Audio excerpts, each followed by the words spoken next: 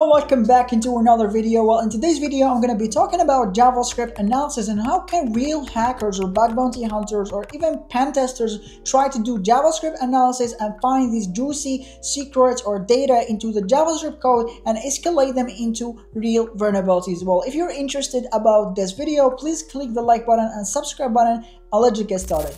So what is actually JavaScript analysis? Well, basically JavaScript analysis is trying to get the JavaScript code from the application you are trying to test. Maybe you're doing a bug bounty or pen test into this application. So you get the JavaScript code and you try to analyze it to find some secret data or some secret endpoints that can lead us into vulnerabilities. For example, we get some API keys, maybe some API requests or some API endpoints or directories that are not supposed to be seen by a normal user, or even finding some parameters that can allow us to scan for more XSS or maybe SQL injection or even IDORs. So this is what actually is JavaScript analysis. In the next few minutes, I'm going to be showing you how I use my tools and my techniques in order to find these secrets data into these JavaScript code.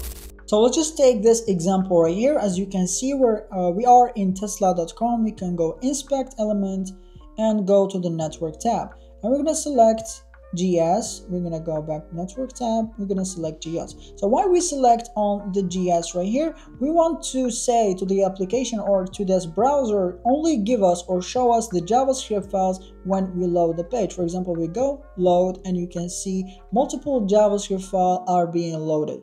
So these are the JavaScript files that are being used in real time by this application. So what we can do actually, we just go copy, okay? We can let the application load all the JavaScript files first.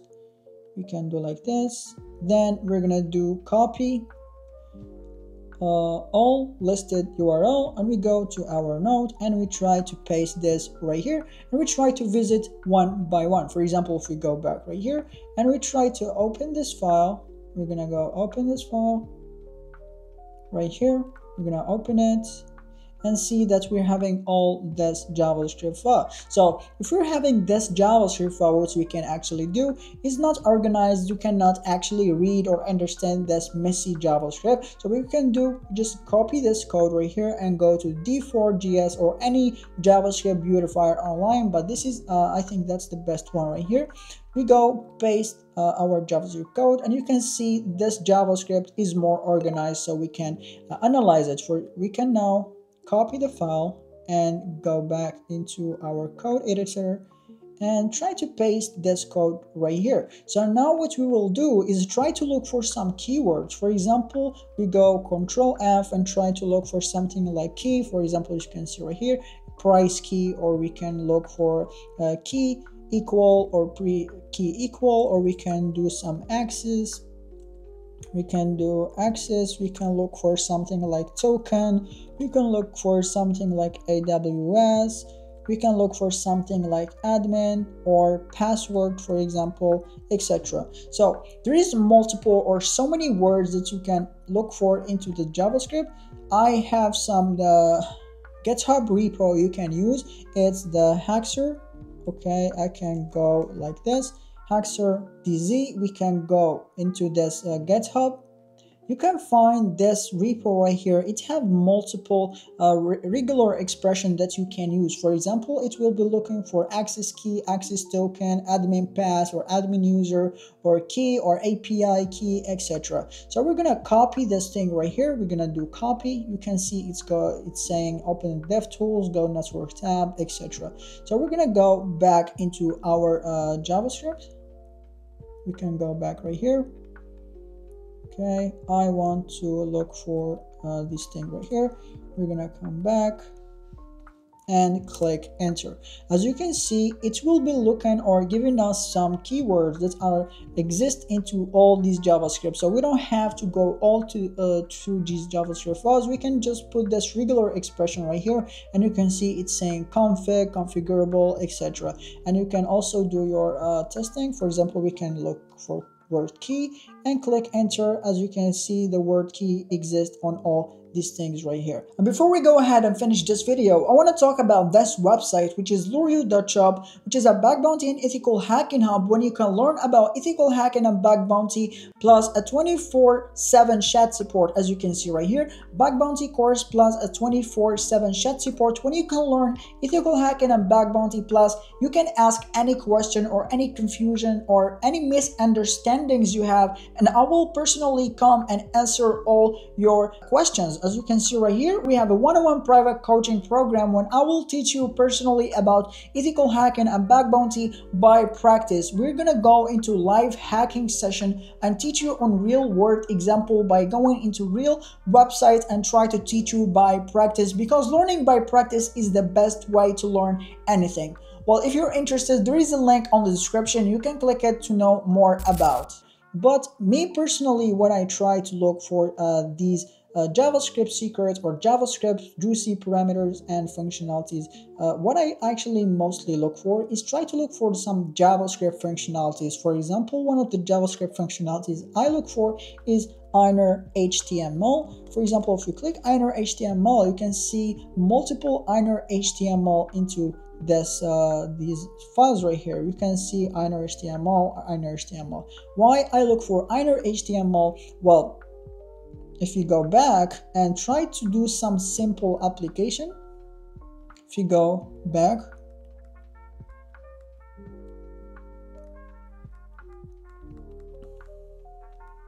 okay, we're going to delete this code right here. As you can see, we're having a normal application. We're linking this index.js into this application.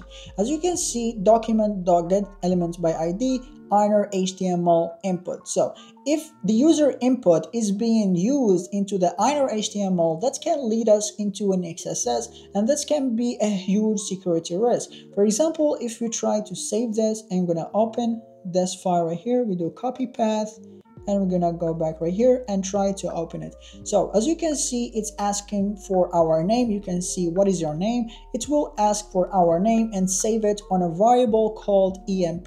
Then it's doing document.element by ID, Zach, which is the ID of the h1. Then it's trying to do inner HTML equal emp, which is our variable right here. So it's taking the user input variable, for example right here, the emp, and try to embed it or try to do inner HTML into the page. So let's just test. For example, if you do Alex, you can see Alex is being reflected. So what we can actually do is try to do, for example, an XSS payload. We do source.x on error confirm 1, and we click OK. You can see that our XSS payload is being reflected into this application. That's why I love to look for these JavaScript functionalities into the JavaScript code. And you can also do automation, as I told you before. For example, we're having all these JavaScript files. We can do like this. We can do copy URLs, copy all URLs, and do like this.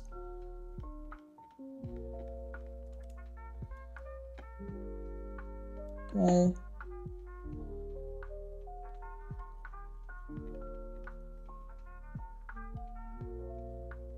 We can do copy all listed URLs and put them in our code, and we're gonna try to scan for these for all these JavaScript files. For example, right here, we can do something like this. So try to get some API path. We can do control, for example, API. You can see that we're having right here a subdomain that cannot be listed. Maybe if you're doing subdomain enumeration, that subdomain right here cannot be visible in this subdomain enumeration tool. But if you try to do some JavaScript analysis, you can find this subdomain is being available into the JavaScript code. As you can see, tesla.com price gateway, and we can also try to get more paths. For example, we try tesla.com. For example, you can see this subdomain right here, or this subdomain, or this subdomain right here, and there is also multiple other subdomains like this one or this one right here. So we can find more subdomains, and you can find also paths. For example, we go API, and we can go, for example, like this, and you can see you can do com pass right here.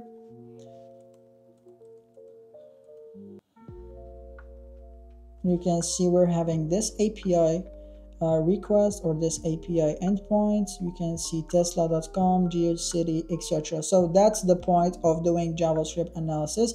But what I love to do is try to automate all these processes that I showed you right now. You can also, I forget about this, you can also look for parameters.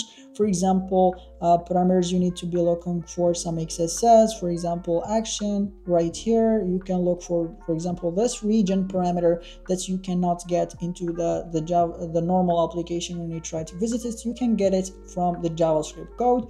You can get multiple, for example, right here, you can get these parameters for scanning some XSS or maybe an IDOR or SQLi.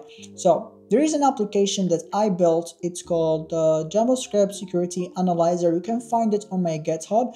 This application, it will automate all the process or all what I've just said on this video and do it automatically. So I don't miss anything that I've said right now. So it will scan multiple URLs, or you can upload the JavaScript URLs and it will scan it for you. For example, I have a JavaScript vulnerable.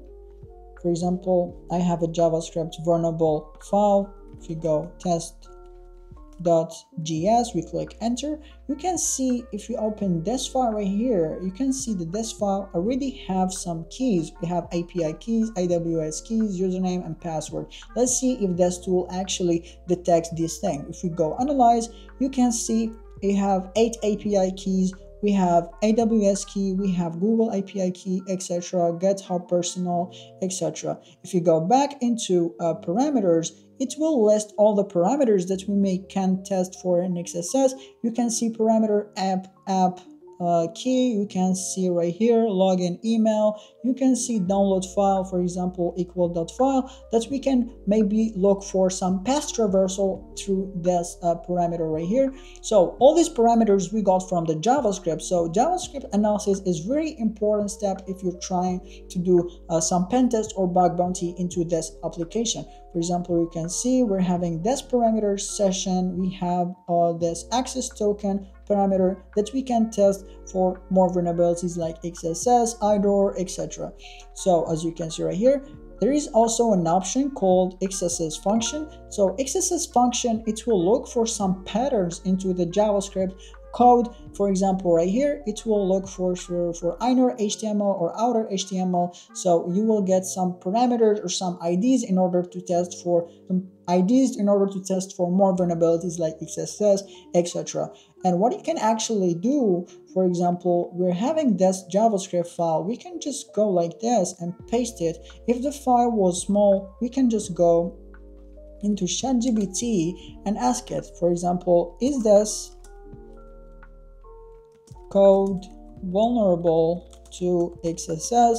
And we click enter, and we let this AI try to analyze and tell us if this code is runnable. As you can see right here, yeah, it's this file packed with XSS spots everywhere. For example, it's really detected get element by ID, inner HTML, as we showed in the previous example. We can see that you can inject a script tag. For example, you can do an H1 on this data. It's trying to input the data from the user input. It's trying to get it reflected into the page. You can see eval user code, so that's a user input. You can see all these things right here. So this is how you can actually try to analyze your JavaScript code in order to find more vulnerabilities. This is the end of the video. If you have any question or have any misunderstanding, you can post them on the comment section. And also, if you have any suggestions for the next video, you can type them on the comment section. Thank you for watching this video. And also I included the one-on-one coaching program and the bootcamp link on the description. If you're interested, go to the description, click on the link to know more about this. So thank you so much for watching this video. See you in the next one.